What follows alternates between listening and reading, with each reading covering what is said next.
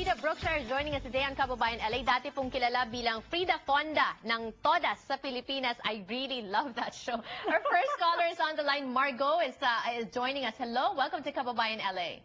Good afternoon. Good afternoon. Miss Frieda, I'd like to ask if you could still dance the body language. Oh. Dance the... I don't want to do a demo here. You are so sexy that time. You are so sexy. I was only, I think, 16 years old, and I was watching.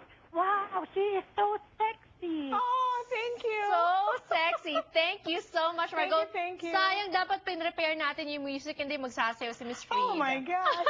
Next caller is John. Hi, John. Hello. Are you there? Yes, go ahead with your question. Yeah, this is Brother John from Escovina. I just want to say she misses the colorful Filipino showbiz life back home, and I remember her from Ala 18 from the Toda show. Thank you very much. Magandang hapon sa inyo. Yeah. Do you miss showbiz in the Philippines? Of course I do. Yeah. What about it do you miss? The unpredictability? Yes, the fun, like every week. Like, what are we going to do next week? Or what are we going to do this time? Right. There's no stability. Yes. No? It's parang like you're always on the suspense. go. Yes. But what don't you miss about it? I like the creativity, you know, but at the same time, the part that I don't like is the uncertainty. Right. Like you don't know if you're going to have a job next time or not. You know? Right. That's the part that I didn't care. And I suppose on the other side of being a dentist now and having your own practice in Tustin, what do you like about being a dentist here? Well, for one, I like to be able to help people, you know, and my way of doing that is giving them really nice smiles, you know, beautiful smiles. But you're not just doing that here, because you also go to the Philippines to do work there, right? Well, parang charity work. I did one time, actually, it's for friends and family. That was in 2009. I did that, and I spoke at the Philippine Dental Convention when they had their convention in 2009, so I was able to do that. You know. Would you go back to show business in the Philippines? Maybe you can be like the dancing dentist, DD. Oh my gosh! Yeah, diba? The dancing. Oh, I don't think I'm probably too old for that. You never get old. You still look the same as you did when you were dancing body dancer. Nice. Very quickly, your secret in staying young. Having a great smile. Secret? Oh, of course.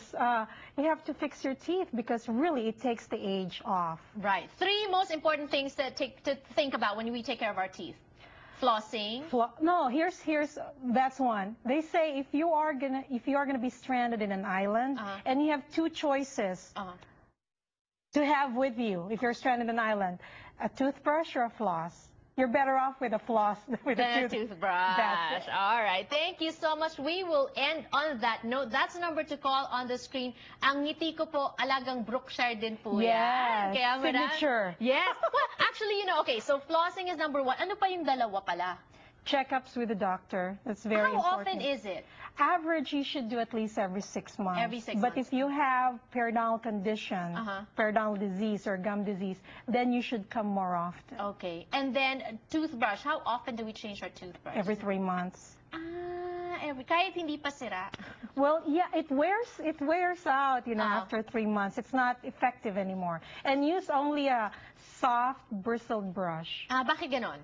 Because you don't want to damage your gums either. Ayan. All right. Thank you so much, Dr. Frieda Brookshire. Thank you for having me. And more power to you. Again, that's the number on the screen. Tawagan niyo po sila. They will definitely take care of you kasi sila po ang nag-aalaga sa akin. Thank you for joining us today on the show. I'll see you again tomorrow.